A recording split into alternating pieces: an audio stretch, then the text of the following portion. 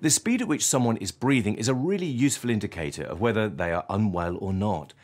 A normal breathing rate or respiratory rate is between 12 and 20 breaths per minute. A respiratory rate above or below this range can be worrying. If someone who is on a strong painkiller such as morphine, breathing less than 10 times per minute can be significant. This may suggest that they have taken too much medication. And if someone is taking more than 25 breaths per minute, this is considered significant and is worrying. Some people with long-term lung conditions, such as COPD, may have a higher rate of breathing than others. In these people, it is important to spot a change from their normal breathing rate.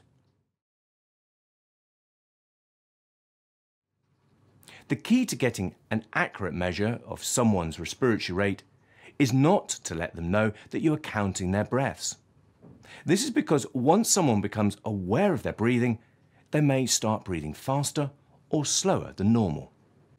To measure someone's respiratory rate, ensure the person is comfortable in their chair or bed.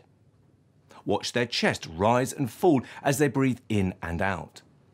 Measure how many breaths they take over a full minute to rule out irregular breathing patterns. You can use a stopwatch or an electronic device to count 1 minute while you are counting the breaths. Finally, record the respiratory rate in the notes.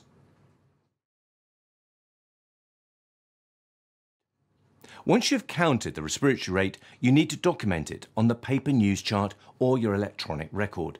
Be aware that people tend to breathe a little more slowly when they are asleep and can breathe more quickly when they are agitated or in pain. You will still score them the same on the news chart.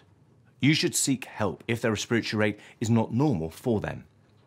Even if their overall news isn't high, if you're worried about someone's breathing, you need to speak to a senior colleague or your manager.